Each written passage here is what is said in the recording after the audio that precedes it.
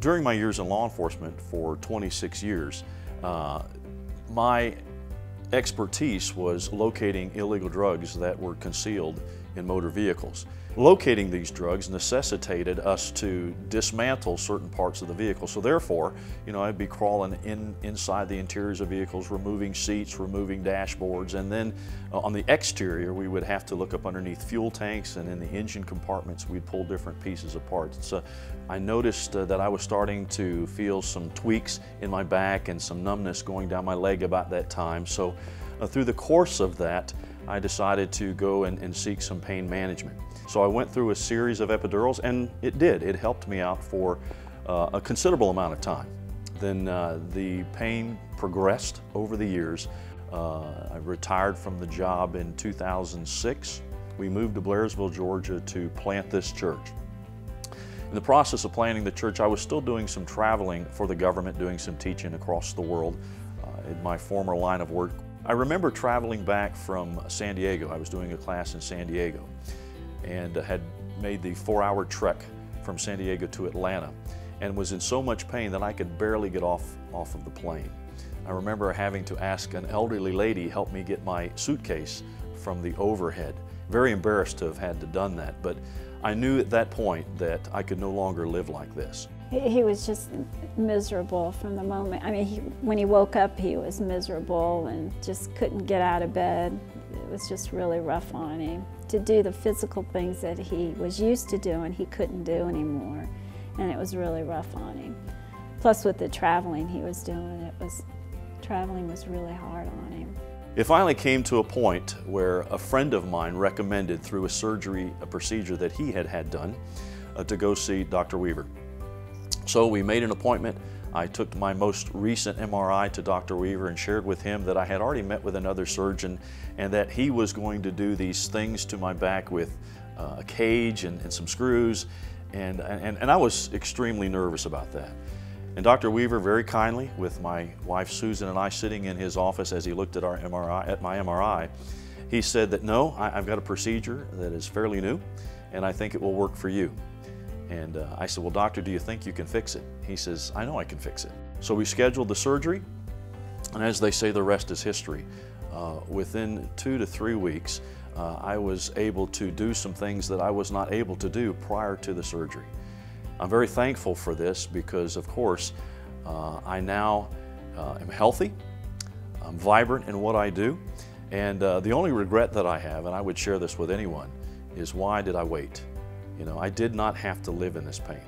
I think Mr. Duncan was probably one of the first few people that, that was early on that I had used the IFlex on, and I mean, he had just a spectacular result from it. I mean, we did, I think, 4 foramen bilaterally for him, and I mean, he had almost a complete, I think, relief of this pain. I mean, it took very little pain medication. That's not necessarily the case for everybody, but again, I mean, he just had a spectacular result. When people go back to doing the things that they love to do and they want to do, I mean, that's the most, I think, that's the biggest, kick I get, I mean, I'm pretty confident that if we take the pressure off the nerve, pain's going to go away, and that's good. We like that. They feel better, I feel better. One of the things that impressed me about Dr. Weaver, number one, was his bedside manner. He didn't come off as a doctor with, obviously, with an incredible education and an expertise. He came off as an ordinary person and talked to me. In fact, I noticed, I forget what it was, it might have been a tattoo, and I hope he doesn't mind me mentioning this, but he reminded me of someone that rode a motorcycle. Well, I have a Harley, and so that kind of broke the ice for me. I remember chatting a little bit about the motorcycle, and I thought, well, if this guy rides a motorcycle, he can't be that bad. He's down to earth. And he took Susan and I back into his office or conference room and very simply explained what I had and what was going wrong and what he could do. Now I'm able to go and do a good full workout. I don't have any pain, and it's an amazing thing to be able to do what I could do in my 20s. Obviously not all the weight, but I can do what I did in my 20s and enjoy it. and get the relief that I need as it relates to, again, the mental stress of what you face each and every day. It's nice to be able to go to the gym and just kind of blow off the steam, so to speak, and to lift the weights and just enjoy it. The before and after with my lovely wife Susan is great because, again, she dealt with, she knew that I was in pain. There was no question about that. But Susan would tell you today that she has a different husband, a different person, no longer affected by pain. Marty definitely has his life back, and we have it back to where we can enjoy things and go places that we couldn't do before because of the pain that he was in. And I try to encourage people to, why put it off when you know it's just going to get worse, when you can get relief from this and take care of it and have your life back. And I thank God every day that, you know, he's better and he's able to enjoy life the way that he wants to. I think that's the important part of it, is you don't have to live in pain.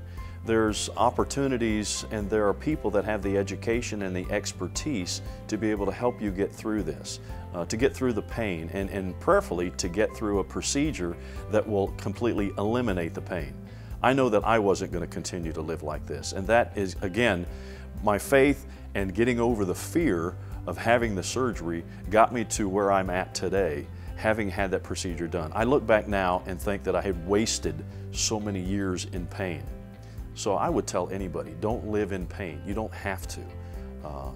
You know, seek the wisdom and the knowledge of those that have the expertise to be able to do what needs to be done to fix your back.